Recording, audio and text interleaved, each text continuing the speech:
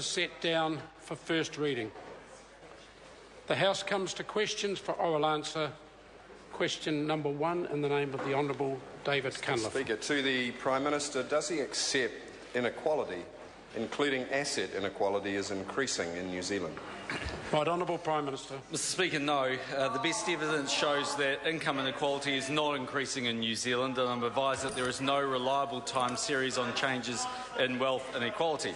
As the Finance Minister noted yesterday, the OECD has reported that New Zealand was one of only 6 developed economies in which both income inequality and disposable income inequality was flat or slightly better between 2007 and 2011. This is quite an achievement through one of the worst recessions in decades. Mr Speaker.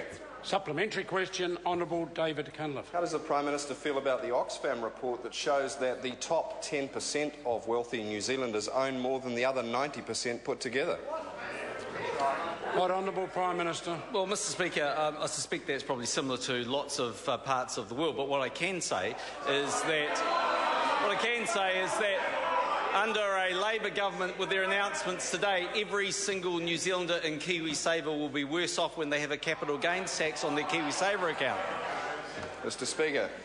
Order. Supplementary question, Honourable David Cunliffe. How can he be so relaxed about the growing gap between the rich and poor when the median income in, say, St Heliers has increased by $6,700 a year since 2006 to $42,700, while the median income in Mangere has fallen by $200 to just $19,700. Right, Honourable Prime Minister. Mr Speaker, I didn't actually say what the members said I said, and what I would say, Mr Speaker, is this, is that at a time when the economy is in surplus, when it's earning more than it's spending, putting a tax on every farm, on every business, on every KiwiSaver will simply make the situation worse for so many New Zealanders. No wonder they won't vote for that. Mr Speaker.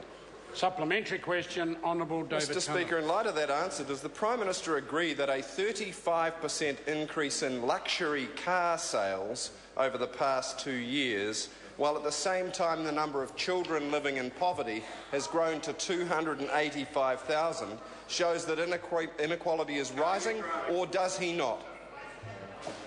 Right, Honourable Prime Speaker, Minister. no, that's not a reliable measure of income inequality. But, Mr Speaker, what would be worth noting, though, is that of households that earn $60,000 or less, that's 50% of all New Zealand households, Mr Speaker, they pay $2.5 billion in tax and they receive over $7 billion in benefits. Mr Speaker, through the worst of the economic times, this government has supported those most vulnerable New Zealanders. Mr Speaker. Supplementary question, the Honourable David Cunliffe. Mr Speaker, how does the Prime Minister feel about the fact that home ownership rates are at their lowest levels in 50 years?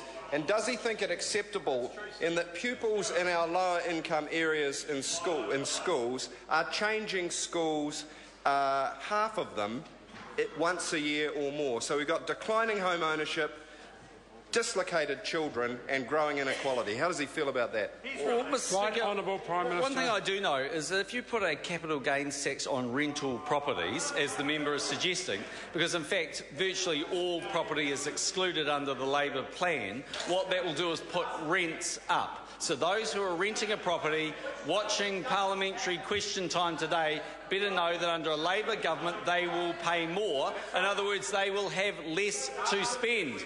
No wonder they'll never support that policy. Supplementary question, Right Honourable Winston. Right Honourable Winston. Could I ask the Prime Minister, if New Zealand is doing so well and Australia is doing so bad, how is it that the incomes gap between New Zealanders and Australians have grown, not shrunk, since he has been the leader of this country? Right Honourable Prime Minister. Mr Speaker, the member is utterly wrong. Order. Supplementary question, Honourable David Cunliffe. Mr Speaker, does the Prime Minister think it's fair that the incomes of the top 1% of income earners in New Zealand have risen 10 times faster than the bottom 10%? And does he think that a capital gains tax might just help equalise up some of that growing gap between the rich and the poor? Mr. Speaker, Right, Honourable Prime Minister. in answer to the last part of the question, no. So what is very important that New Zealanders understand is this.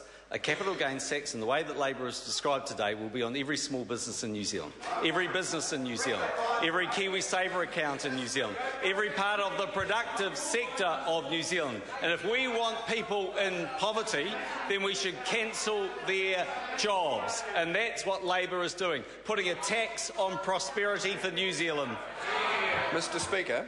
Supplementary question, Honourable David Cunliffe. Mr. Speaker, since the Prime Minister opened by quoting the OECD report and then went on to criticise our capital gains tax, could he confirm to the House whether his and the OECD measure of income inequality that he just cited includes capital gains as income, or would he accept that his credibility is now down the loo?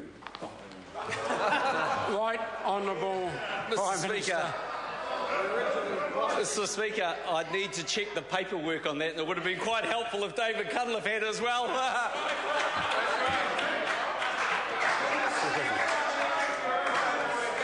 Order, order, order, order, order, order. Supplementary question, right, Honourable Winston Peters. Seeing as Mr Liu has been put into contention, how is it, Prime Minister, that just 6 weeks ago, according to Maurice Williamson, Mr Liu didn't speak a word of English, so he couldn't have a relationship, but now he's singing like a bellbird to the Prime Minister in the best of English? If the Prime Minister considers there's any Prime Minister responsibility. Order! Order! I know. Is this a point of order? Point of order. The Labour opposition would like to yield a question to New Zealand First to enable Mr Peters to re-ask that question so the Prime Minister can recover his memory. Order! The member can resume his seat. I know we're in an exciting time of the year, but members still have to abide by standing orders. Question number 2, Materia Ture. Order! Order! Show some respect. Show some respect to Materia.